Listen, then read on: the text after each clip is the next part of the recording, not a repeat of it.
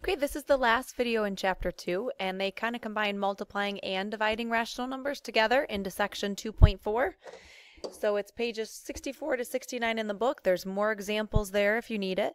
Our target for this section or this video is to multiply and divide rational numbers. So that could be fractions, it could be decimals, it could be integers, and they could be positive or negative.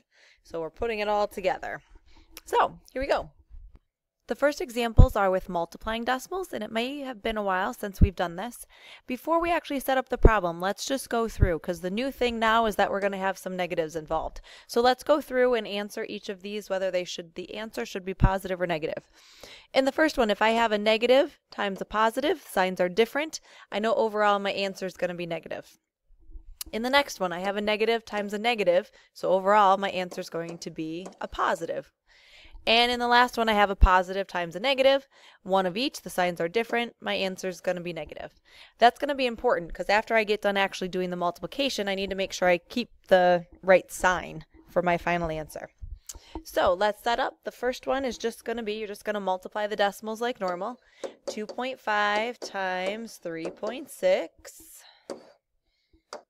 So if you have a hard time remembering how to just do the multiplication, make sure you listen to all the steps as we go through it together. So I'm going to change colors because I'm going to start here with the 6 times 5. That gives me 30. And then the 6 times the 2. That gives me 12. And I have to add those 3, so 13, 14, 15. Okay, then remember we're going to multiply the 3 next and multiply it by the 5 and the 2. But I have to, since the 3 is moved over, one decimal place over, I put a placeholder in. Now I do 3 times 5. Make sure I bring up the 1. And then 3 times 2, that's 6 plus the 1 here makes 7. And then there's a little bit of work to get to our final answer. These have to be added together, and I got to get my decimal place in the right spot. So go ahead and add. That would be 0. These would make 10. So carry the 1, and then 7, 8, and 9. But my answer is not 900. I got to look back up at the original problem. In this problem, I had the decimal place was in 1, moved over 1, and moved over 1. So that's a total of 2. So I have to move my decimal place in my final answer over 2 spots, and I get 9 for an answer. But remember up here, we said that it had to be negative. So negative 9. Okay, we're going to set the next ones up and then pause and work them out. You've got to do the practice of this multiplication out because there are some of these on the test and I don't want you to forget how to do them. So here we already said the answer was going to be positive. I'll just set it up. 6.3 times 0.6. Okay, go ahead, do that multiplication and set up the last one as well. And then we'll talk it through and check our answers. So pause now. Okay, I wanted to go through the steps together. So as part of checking it, let's make sure this is how you did it. 6 times 3 is 18. 6 times 6 is 36, but plus 1. Placeholder. Now I'm going on to this 0, right? Multiplying the 0 times everything is just going to be 0. So that's it. Nothing to add up. I just have to move my decimal place over 2 places. So I should get 3.78. And we said it was a positive answer, positive 3.78. Okay, let's try setting up the next one. 1.8 times a negative 5.1. But we already know our answer is going to be negative at the end. That takes care of that part for us. So just do the multiplication.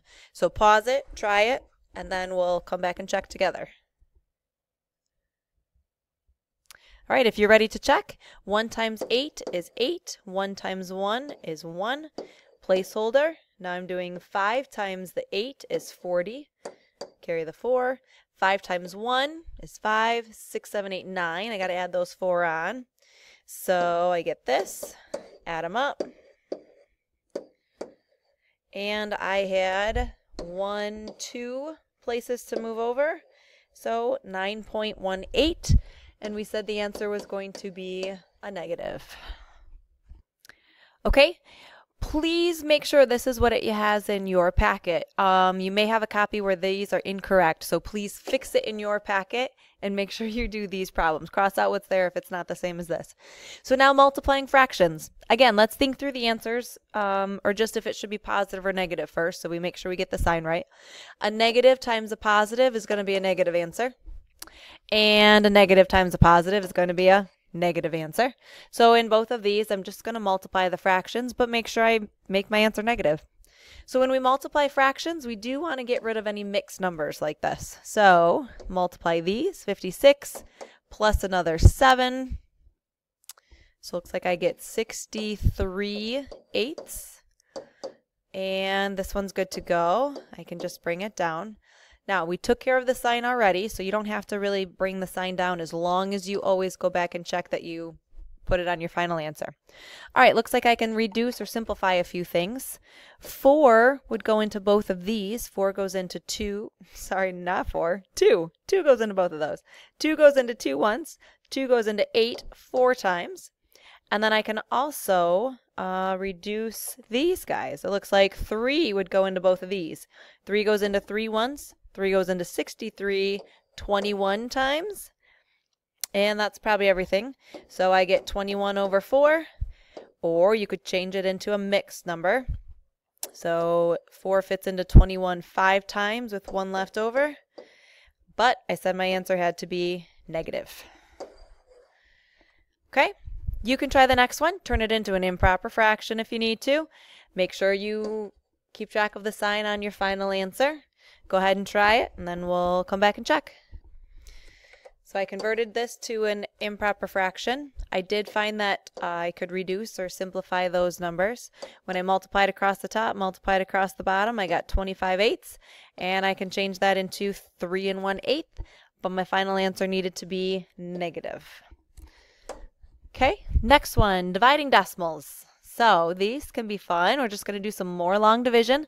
Again, I would make sure that we double check the sign on our answer. So a negative divided by a positive, it's going to be a negative final answer. So when I set these up, 8.6 divided by 2.2. Okay, I want to make this a whole number. So I'm going to move the decimal place over 1, so I have 22, and move the decimal place over 1 and put it up there for my answer. So I'm doing 86 divided by 22. Well, 22 fits into 86. You're probably going to have to guess and check it. Does it fit in 3? Let's see. 3 times would be 66. Yeah, and it wouldn't fit in one more time. So I know I have to start here with 3. 3 times 22 is 66. Subtract, I get 20. I got to keep going, so bring down a 0, 200. So how many times does 22 go into 200? Well, you're thinking probably about 10, but if I did 10, that would be 220. That's too big, so it must be 9. And if you need to go over here and do it, 22 times 9, 9 times 2, 18, 18, 19, yeah, 198. That's good. I couldn't fit it in one whole more time. So do your subtraction. We get 2. Bring down a 0, 20. Well, 22 can't fit into 20, so I have to put a 0 there. And since I got a 0, I'm subtracting, which means I still have the 20 left. Bring down another 0. Oh, we got 200 again. Right there, by having this 200, I can see that it's going to be the same as there. So I'm going to keep having the same pattern from here on out. It's going to keep being 9, 0, 9, 0. So I can stop. Negative 8.6 divided by 2.2 is a final answer of, we said it had to be negative, 3.90, repeating. Okay, try this next one. Let's get it set up together, and then you can finish the long division. 1.03075 divided by 0.25. They're both negative in this case, so my final answer is going to be a positive. Okay, again, we want to move the decimal place over 2, move the decimal place over 2, put it up in your answer.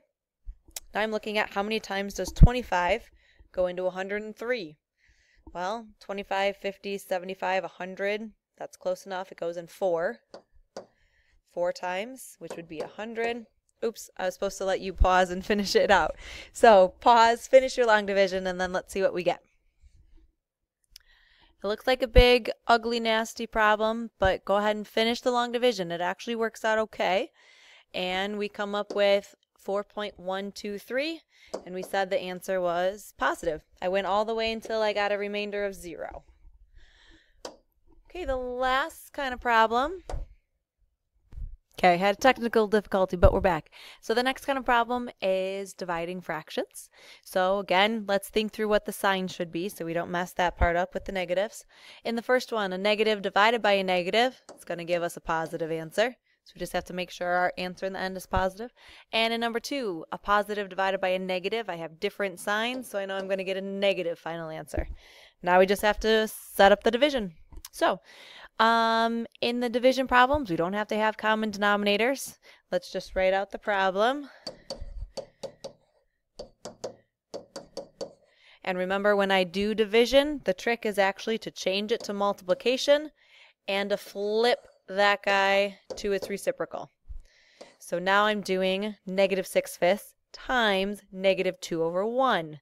I would look for anything that cross cancels or reduces. I don't see anything.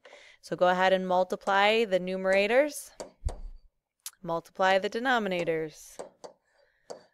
We said our final answer was positive, and I can leave it like this or turn it into a mixed number. So what, 2 and 2/5. Okay, final one. Go ahead, you try it. Careful here with that mixed number. Think about what you need to do with that first. Just do the division of the fractions, and then we said our final answer needed to be a negative. So I'll let you set it up and do it, pause, and then we'll check. So here I changed this to an improper fraction. We can just do the problem with the fractions and just make sure our answer is negative at the end. So 1/3, I had to switch it to multiplication, flip the second guy over, so I have the reciprocal, multiply by the reciprocal. I noticed right here that these 3's could be reduced, so that makes my numbers a little bit easier. Multiply the numerators, multiply the denominators, and then make sure your answer is negative, negative 1/8. So that's the end of this video. Thanks for watching.